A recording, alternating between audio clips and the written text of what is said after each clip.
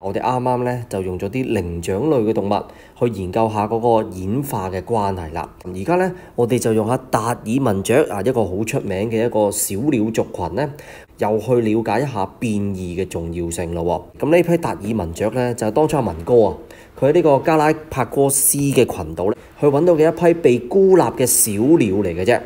咁阿文哥咧就發現啦，喂，呢啲雀仔嘅喙部啊，無論係形態上啦、功能上啦，都係有變異嘅，總之就唔同啦。佢哋每一個嘴啊，冇啲尖啲啊、長啲啊、短啲啊，諸如此類。會知道啦，佢哋嘅功能都唔同喎。食果實嘅、食昆蟲嘅、食仙人掌嘅、食種子嘅，林林種種都有嘅。咁佢就問啦，究竟呢一啲雀仔佢哋個喙部咧，形態又唔同，功能又唔同，對於佢哋嘅生存有乜嘢嘅重要性？留意清楚，題目係問緊對佢哋嘅生存嘅重要性。OK 啊，就唔係純粹話有咩唔同啊嘅重要性啊嚇。咁題目咧就考翻我哋幾樣嘢啦，理解下適應性特徵同埋物種形成嘅概念啦。然後啦，就再理解一下啦，究竟形態嘅變異同佢哋嘅生態位之間又有咩嘅關係呢？第三咧就係了解下一個被隔離嘅族群當中佢哋嘅演化機制啦。咁而家我哋嚟做一擊破咯喎，咁多款雀仔佢哋個喙部形態不同，功能不同，對生存有咩重要性啦？第一，佢就話呢一個變異咧係能夠促進到個自然選擇嘅。咁呢句説話咧，本質上係正確嘅，因為啦變異的確係為咗自然選擇提供材料嘅。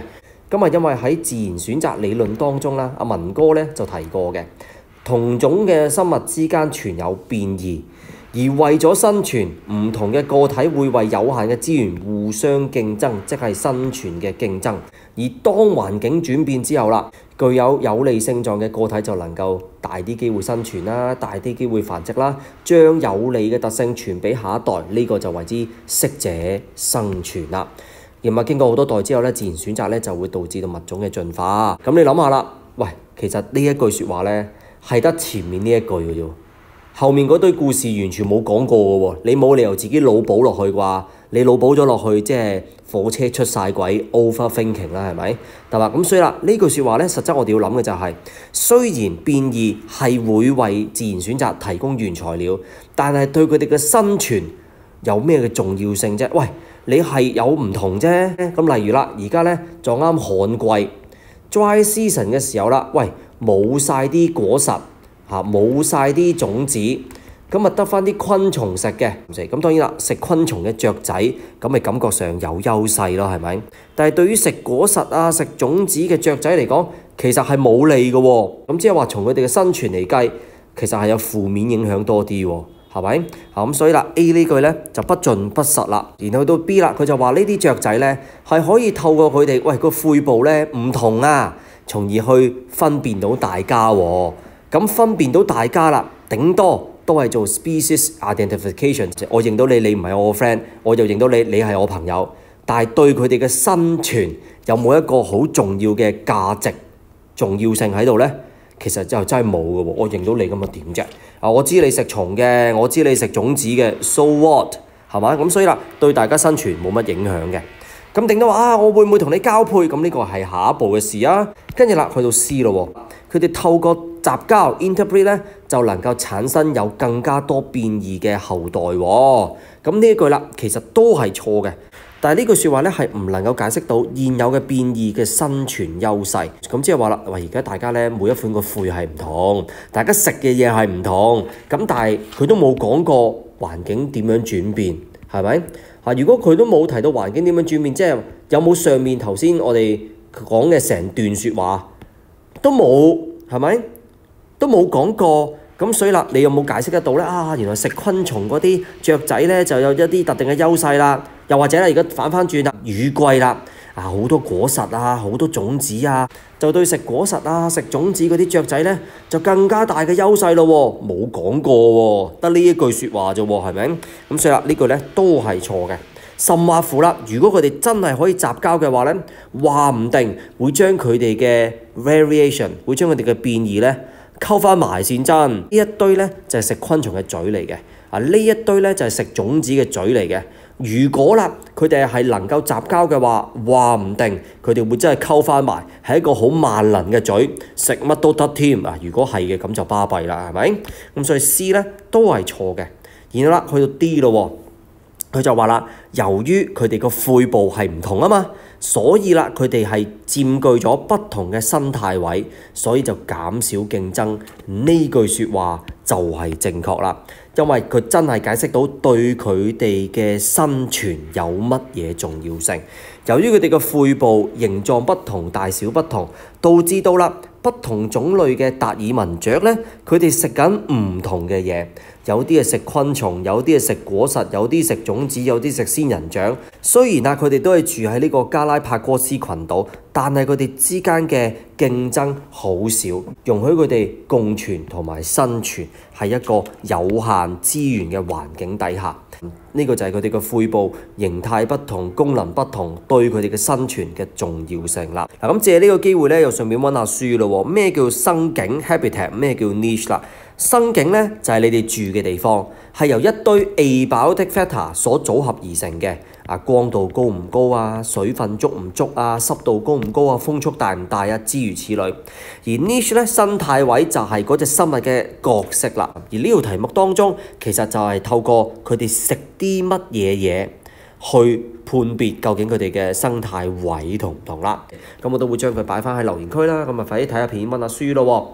咁除咗呢一 part 啦，順便溫埋咩叫物種形成啦。而呢細嘅群組受到隔離之後啦，無論係物理嘅隔離啦，又或者佢哋而家食嘅嘢唔同啊嘛，咁住嘅地方其實都可以有唔同嘅喎。住喺嗰啲果實花朵附近嘅，住喺個樹幹嘅，去食啲昆蟲嘅，所以啦，佢哋就不能夠雜交啦。而當中啦，經歷過長年累月嘅突變基因變異佢哋就各自各演化啦。而透過一代接一代咧，呢個基因變異就越嚟越積聚到一個點咧，就係呢啲受孤立嘅群組咧，唔能夠再雜交，再產生一個有繁殖能力嘅下一代。咁呢啲受孤立嘅群組就係一個新嘅物種啦。We are studying a group of small birds isolated on the Galapagos Islands, and they are called Darwin's finches. So these birds, they show variation in the forms and the function of their beak. So you can see the shape of their beak may be longer, thinner, or shorter, thicker, like a cone shape. So they also feed on different types of food, fruit, insect, cactus, and seed. So the question is asking that, what is the significance of these variation for the forms and the function of their beak to the survival of the birds on the islands? So for this question, we need to understand the adaptive features and the speciation concept, and we also need to comprehend the relationship between the morphological relationship and the ecological niche, and we also need to equip the knowledge about the evolutionary mechanism in isolated populations. So let's go through the answer one by one. Option A, the variation promote natural selection. So for this statement is true itself because variation are the raw material for the natural selection. Just what we learned in the textbook. The theory of the natural selection is suggests that variation exists among the individual within the species. However, option A is just providing the first statement. But the following idea, it doesn't mention, because after that, the individuals, they may compete with each other for the limited resources. It's the struggle for survival, say, and when the environment changes, they have a higher chance for survival and reproduction, so they can pass the favorable characteristic on the next generation. It is the survival for the fittest. So over many generations, the action of the natural selection leads to the evolution of new species. So you can see that option A is just providing the starting of the story. It doesn't mention the following up. It cannot explain the importance or the significance for the survival of the small birds. So you see that the whole story is the backup. For example, now is the dry seasons, environmental changes, so no more fruit, no more seed, but there are still a lot of insects. So in this case, we can see that, or maybe the insect eaters, they are the favorable one, right? But for the fruit, for the seed eater, sorry, they will be eliminated. How could it be that significant for survival? Come on, I'm the one to be eliminated. And then you say that variation can help us to survive? Are you kidding me? So option A, say goodbye. And for option B, and it says that the birds, they can distinguish each other by their beak. So maybe the beak, they can be used for the species identification. However, is it really necessarily related to the survival? Not really. I recognize you, you are my friend, you are not my friend. So what? No matter I know or I don't know it doesn't really help my survival. So option B is wrong. And then for option C, they interbreed to produce offspring with more variation. Oh, so for the birds, they have different forms and function of the beak. So when they interbreed, they can produce offspring with more variation. No. Because for the interbreeding, it doesn't explain the survival advantage of the existing variation. So for this case, it's just saying something in the future, but not saying why the birds, they can adapt the habitat in this island, say. Or the case could be like this. If all the birds, they can still interbreed with each other, so somehow the forms and the function of the beak may become similar and similar and similar. So it will reduce the variation among them. So it cannot produce the offspring with more variation because their genes can still be mixed with each other, right? And for option D, because they have different forms and function of their beak, so they have different ecological niche to reduce competition. It is the answer. Because the variation in the beak shape and the size allow different species of the birds, they feed on different types of food, create different ecological niche.